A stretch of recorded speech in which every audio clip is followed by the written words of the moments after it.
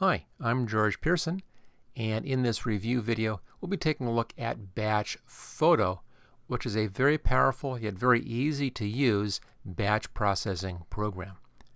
Now if you enjoy this video, make sure you hit that like button and share, and of course subscribe if you haven't already done so, and take a look at my Patreon account as well to help support my channel and keep these videos coming.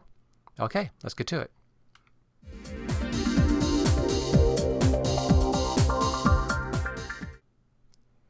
We're here on the BatchPhoto website. Right up here, it's BatchPhoto.com. Easy to find, as you can see, just BatchPhoto.com. And again, very powerful, very easy to use program. Let's not bother with this website right now. Let's switch right over to the program. And there it is. Now, as I mentioned, this is a batch processing program. Very easy to use. It works with a wizard style mentality on working in here. Has four basic sections up here. You start off on the left and just work your way to the right, or you can use the wizard up here. You also can save profiles as well. Over here we can save projects right there, so you can go back and redo a certain set of steps very, very easily. Let me show you how easy it is to actually use this thing. All you need to do is just to drag and drop photos here, or you can click on Add Photos here. We're in the Add Photos section. So click on Add Photos, and I'll just grab a bunch of stuff in here. This is where I store all my public domain photos, and here's some stuff from way back when. Let me just grab a bunch of these things. These are all from projects I did 3-4 years ago, and I'll just grab a few of these. There we go, just kind of at random in here, and that's fine. And click Open, and it opens those all up. There we go. These are mostly JPEGs, as you can see in there. You can remove images just by clicking on the image. You can see it down here. You can zoom in or out if you want to. And you can then remove there. You can view the image here, little view window. Detail, small icon, medium icon, large icon. Or you can remove a picture out of your list. Just click on Remove to take it out of your list. So this first section is all just about filling the photos area here. You can come back and you can add more, again right here. So you can work in different folders, whatever you want to get as many as you need to work in. The next segment here, the next section is simply the edit photos, and in here you're going to go through and decide what you want to do. I have a couple of examples over here, and what you do, the way you work on this, is that you simply attach filters, and the program then runs through the filters and does all this for you on your whole batch of images. Let me just remove all of these. I'll remove all. And we'll start from scratch. Now your filters will be listed over here, and again you can do a whole bunch of steps in here. Down below here there are some presets you can work with. Rename the folder's name, rename the photo date, custom define name, you can adjust that right here. We're previewing this image at this point. There's our preview. Here's the original, so you can see how this works right here as we're setting up our filters. So let's go ahead and do couple of these. Click on Add Filter, and this brings up the Filters section. Now there are a bunch of these in here. The top one is showing you everything. I prefer to use this by going through the different sections. We have Annotate, Transform, Touch Up, Apply Fix, and Decorate. On Annotate we have comment and date, that's standard stuff. There's also watermark text, watermark logo, and a watermark mark. So all of these are far more advanced from other utilities, such as what comes with Photoshop Elements or Adobe's Photoshop program. With the logo, you simply click on this and then select the logo you want to use to add into your images, or a watermark text. Let's go ahead and click Transform. We have Auto Rotate, Auto Crop, Color Replace, Crop, Flip, Resize, Resize Advanced, Roll, Rotate, and Thumbnail. So a lot of options in here. A lot of stuff here on Touch Up.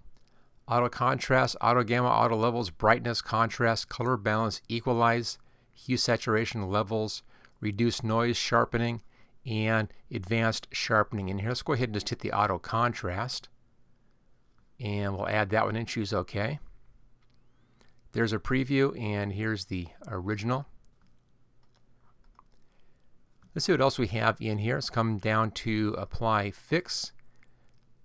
black and white, blur, charcoal, edge, emboss, Gaussian blur. Again, a lot of things you can do in here. We'll just convert all these things to black and white.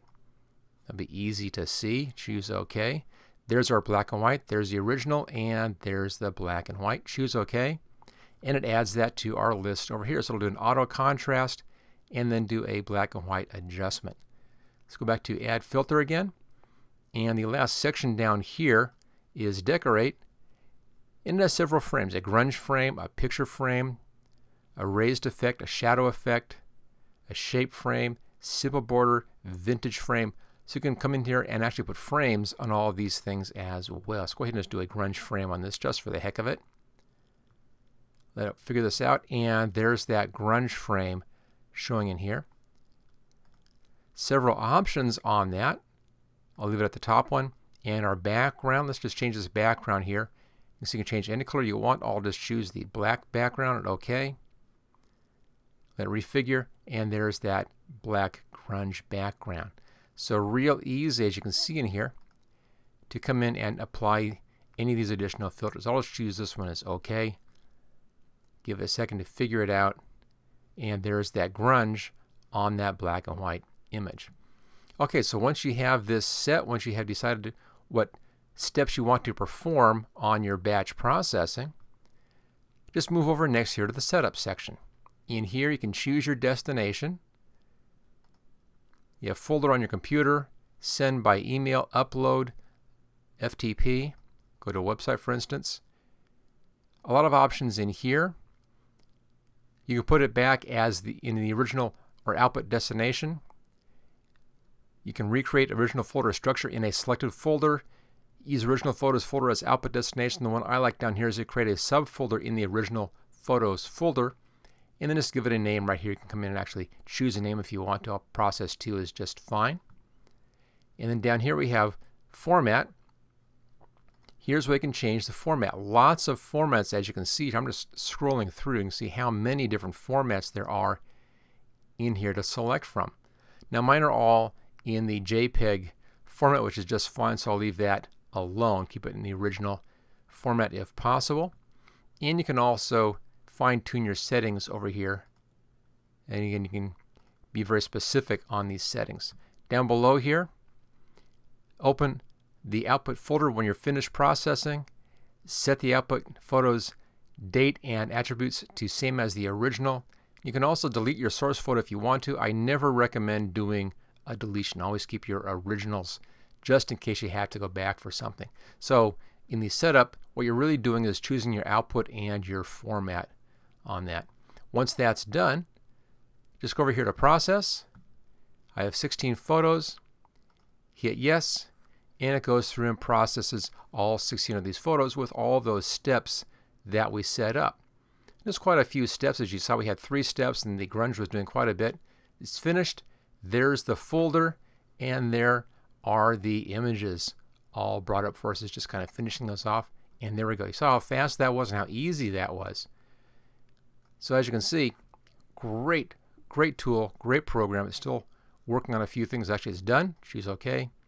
There we go. Let's close that one down. So that's all there is to it.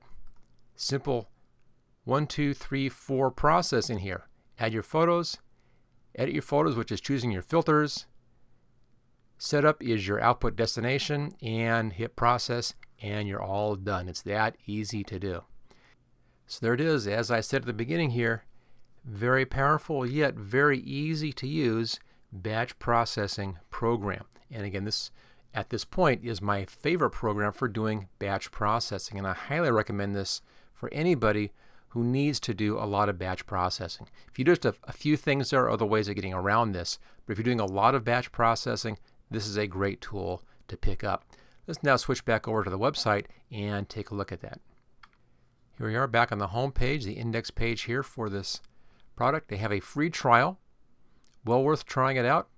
Again, it's so easy to use. It'll take you just a second to figure it out and actually use this. Down below they have a few videos in here, but again, you don't really need to bother with these things. It's so easy to use this program. It doesn't really need any training per se. Lots of features. We've already taken a look at a lot of this stuff. Kind of mentioned all that. different design looks in here. One thing you can do, I didn't mention that you can resize the window. You can maximize it to fit your whole screen if you want to, or you can resize it. It's not a locked size, so it's very easy to use that way.